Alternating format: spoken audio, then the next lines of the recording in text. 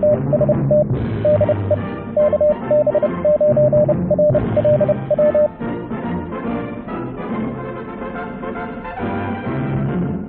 YouTubers and fellow hams. I have a NanoVNA donated to the channel by John, my friend and Patreon. Thanks, John. I've used it off and on. The problem with this is in order to use this, I need this. This tiny screen. Even with my glasses, I got old eyes. And battery life's okay, but the input buttons are real fiddly. You know, and in the display touchscreen is real finicky. It's nice. It's a nice tool, but don't you wish it could be bigger? This is the SeeSii NanoVNA-F version 2. 4-inch screen. Big. Bright. Easy to read. Same features and functions as the smaller NanoVNA, but in a ruggedized aluminum case, 4-inch touchscreen, 5 amp hour or 5,000 milliamp hour as they like to say, but it's 5 amp hour battery that can actually be used as a power bank to charge your phone if you need to in a pinch. Definitely nice buttons over here instead of that fiddly little scroll thingy. It's a real nice little unit. Let's take a closer look at it. So here's the box. What's in the box? What's in the box? Well, let's see. Some bubble wrap. Oh, that's good. A USB cable. USB A to C. A NanoVNA plastic enclosure box. Oh, that's kind of interesting. Oh, it has air breather holes here, I guess. Well, one NanoVNA-F version 2. Card, can you read that? I don't read Chinese. Probably Mandarin. Oh, look at there, it's an English side. Okay. Thanks for acquiring this 3 GHz portable vector network analyzer. Documentation, software, firmware, yada yada yada is available on www.sysjoint.com. If you encounter any problems, support at sysjoint.com. Oh, okay. Alrighty, so there's the unit. Oh, it's nice and hefty. Let's peel the plastic, shall we?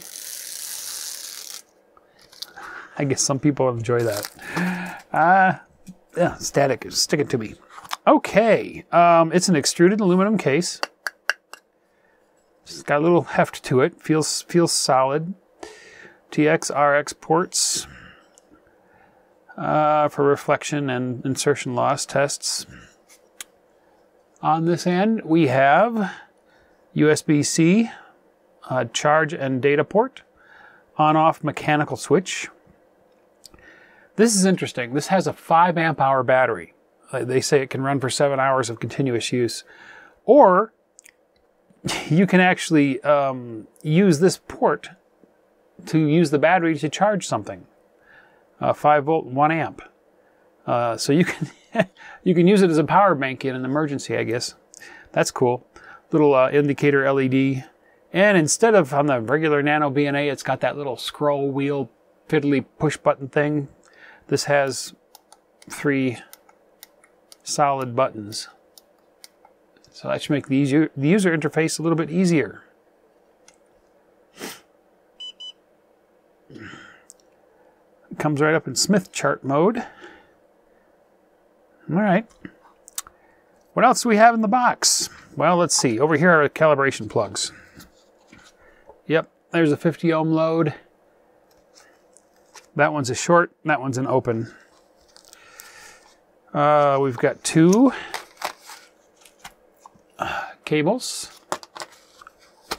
a stylus for operating the screen. Nice. I can actually read this screen. Very nice. Okay, so right now it's sweeping from 50 kilohertz to 3 gigahertz. Okay, we'll shut that off for now. We'll come back. We'll definitely be putting this guy through its paces. I like this. I like this big screen. I like this heavy case. This is very nice. Okay, Over here, we've got some adapters. We've got a right angle SMA, a male to male, and a female to female. So we've got all kinds of SMA hookup stuff. That's what comes in the box. Let's put this little guy to use, shall we? So I hooked it up to my end-fed half wave, just to give it a quick look here. I haven't really started testing it extensively. I just wanted to get into it real quick. And as you can see, it has found the SWR dips. I'm scanning from 1 to 30 megahertz, the entire HF spectrum. It's updating about once per second. Actually a little faster than that. Tick, tick, tick, tick, tick. A little bit faster than once per second. It's doing the entire HF spectrum, which is kind of cool. The marker is at this first dip right here, which is at 7.09 megahertz. And you can, yeah. I'm going to try not to get glare on your screen, but you can drag the marker around to put it someplace where it's easier to read. So 7.09, 1.22 to 1. There's the marker there. I can use the buttons to move the marker. Oop, went too far. There we go. 9.12. Dip it down to 5. Or you can use the marker, search right, it'll go to the next data point. There, jump to there, which is at 14.34. My antenna is a little bit long. I can hit search right again. It'll go to the next one, 21.3. So real quickly, I can characterize an antenna. Oop, back. Search right. Go to the next one, which is here, which is at 27.97. That's interesting. It's closer to the CB band than 10 meters. But if I wanted to move it up slightly, there's 28.26 in the 10 meter band, 1.2 to 1, so still usable. So yeah, really nice. This display is wonderful. Having this big display, oh, I love this. This is great. And it's pretty fast. So just, at a glance, I'm really liking this. So I'm going to go and look at the specs. I'll bring those up on your screen here. You can snapshot that if you want to have a closer look at it. Or you can go to the SysJoint website and look at their documentation for it. Speaking of documentation, they have a very nice user manual for this. I just downloaded this off their site, and I have to say, for a Chinese product, this is the best English user's manual I have seen. The grammar is correct, the language is clear. They definitely hired a good English speaker to put this manual together. It's great. Lots of graphics, nice and clear illustrations. There's a breakdown of the main screen. They have little, notations here, and then a nice breakdown of what each of the items are. The language is good. It's a very good user's manual. I'm going to be comparing this device to my NanoVNA Pro 2 wireless vector network analyzer. This is a very nice device. As you can see, it's about $450, quite a bit more expensive. But I want to see if the SeeSii device is on frequency and how accurate it is. And speaking of frequency, we're going to test that first. I took my magnetic loop and I tuned it precisely to 14.1 megahertz using my ICOM 705, which I know is frequency accurate. I've zero-beated it to WWV. So now that I had the magnetic loop precisely on 14.1 megahertz, I first scanned it with the NanoVNA Pro, and here is the result. And as you can see, spot on, 14.101 from the screenshot. So now I'm going to go ahead and scan that with the SeeSii device, and we'll see if it's accurate. Well, as we saw from the screenshot, now the NanoVNA, the blue NanoVNA, said the SWR minimum was 1.04 to 1 at 14.101 megahertz. And the SeeSii is showing a minimum SWR of 1.15 to 1, which is a little higher, but it's on 14.1 megahertz, right dead on. So that gives me confidence that this thing is accurate, frequency-wise. Now watch this. I'm going to tune the magnetic loop. I'm going to reach over here and turn the tuning on the magnetic loop. Watch the display. This is one thing cool about the SeeSii. I just shifted it, and I can see the change in real time. I didn't have the marker tracking on that last time, but I was turning it on here. I'm in the marker section under search, tracking. I don't know how well you can see that, but I've turned it on, so what happens now is the marker will track the low point as it moves. But I also discovered one little gotcha with this thing. Right now it is sweeping from 1 to 30 megahertz, the entire HF spectrum, and it is hooked up to the magnetic loop. And when I tune the magnetic loop, it loses the trace, and then it comes back. So there we're at 20.865 megahertz. I'm going to tune it, and it goes away. Tune it some more, tune it some more, tune it some more. There it is, at 21.155 megahertz. What's happening? It loses it when I tune it. Well, let me do something here. We're at 21.155, so I'm going to set the frequency, stimulus, start. I'm going to set that to 21 megahertz, and I'm going to set the stop to 23 megahertz. Okay, so now it's sweeping over a much smaller range. Now I'm going to tune the magnetic loop. And you can see it's tracking it. 21.4, 21.5, and we're not losing it. So what was happening before?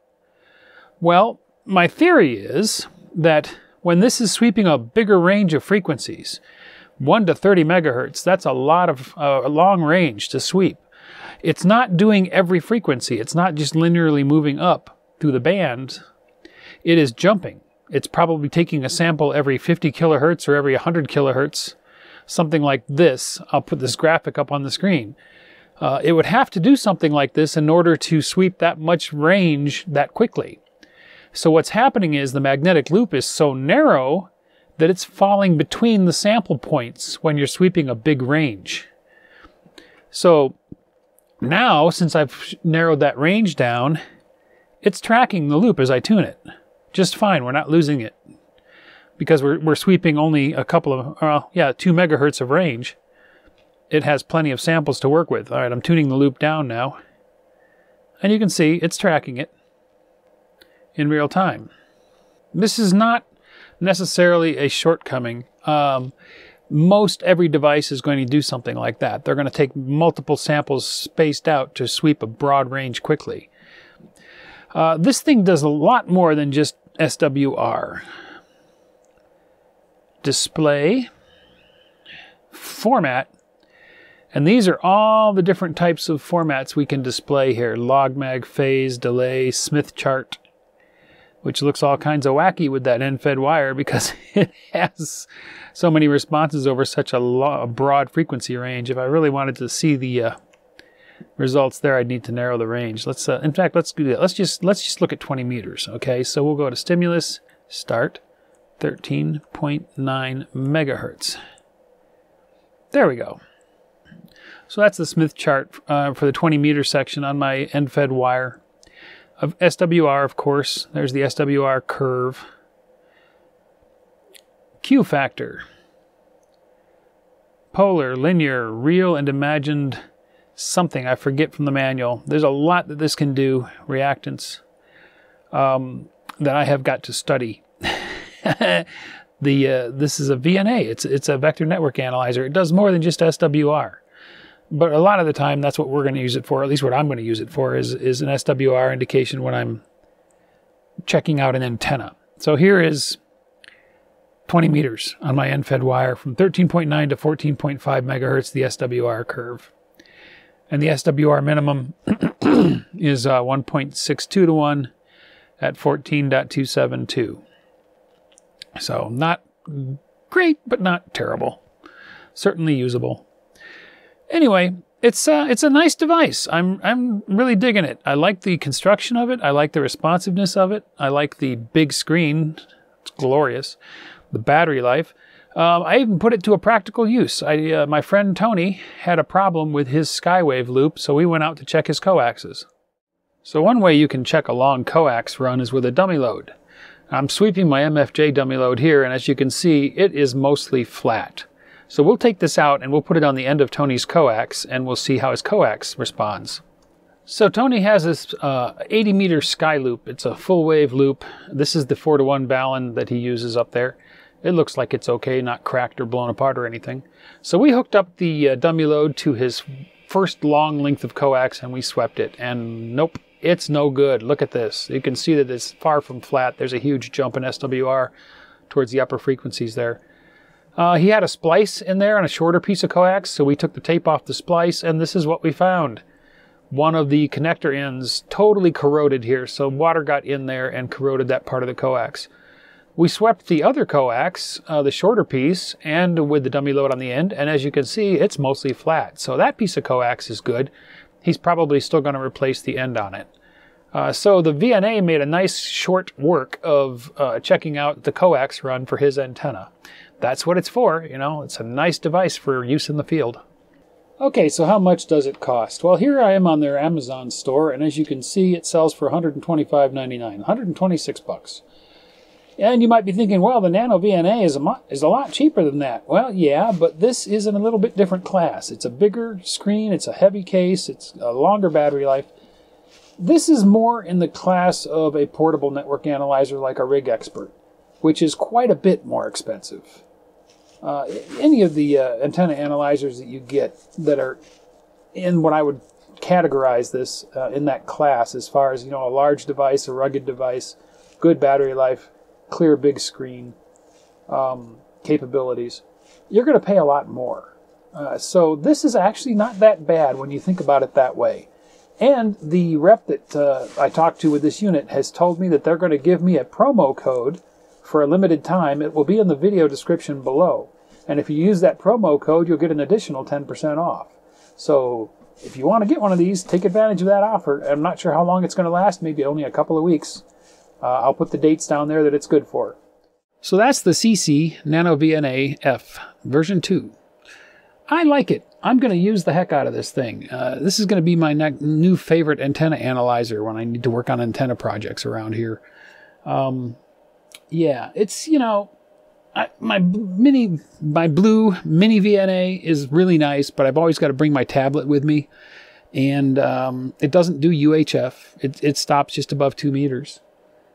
I'll still probably use it occasionally. I'm just not sure why or how, because this does everything I need in a screen I can read. Yeah, I like it. So go down and look at the description if you're interested in this, and save yourself a little money when you buy it. Anyway, hope you found that useful, and we'll see you in the next video. Thanks for watching.